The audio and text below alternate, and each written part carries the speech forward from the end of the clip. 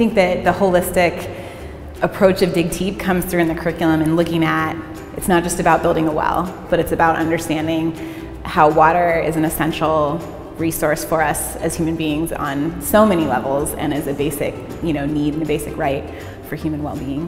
One cool thing about the challenge as well was the social aspect of the website and the 4-liter blog. So students, social media is such a second language to them, whether it's Facebook or Twitter or Instagram.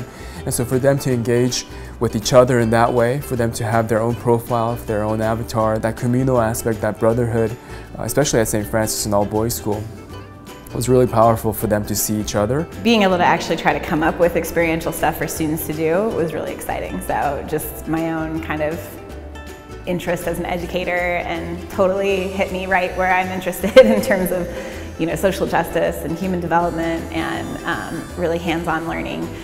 So it was a challenge and it was really exciting. So I'm dying to hear how other teachers use the lessons and how it goes and how kids respond. So that part for me professionally was really exciting. They love the idea of being able to log on and create their profiles and update. And I just gave them a very short assignment. I said, just every day, just give a short little snippet of how your experience was, and also include a video. Well, their consciousness about their own water consumption immediately changed by doing 4-liters. And then consciousness about how, we can do this for 2 days, but there are a lot of people in the world where this is their daily reality. And I think doing the 4-liters while learning about, doing the curriculum and learning about the real life situations of other people, it was more than just reading about it in a book. It was like, wow, I'm experiencing this, and this is just a little taste of what somebody might be doing for real life.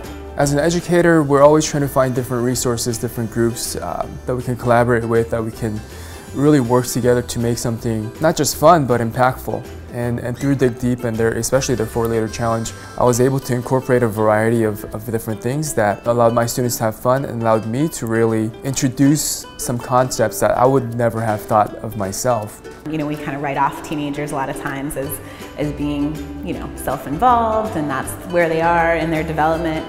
And they have their moments, but I think they really can connect with this stuff, and I saw that, they were into every lesson that we did.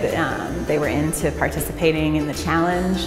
They were scared about the challenge, so I think it was just reaffirming that, yeah, teenagers can be socially conscious. They do care about social justice. They want to help other people, that are in more difficult situations.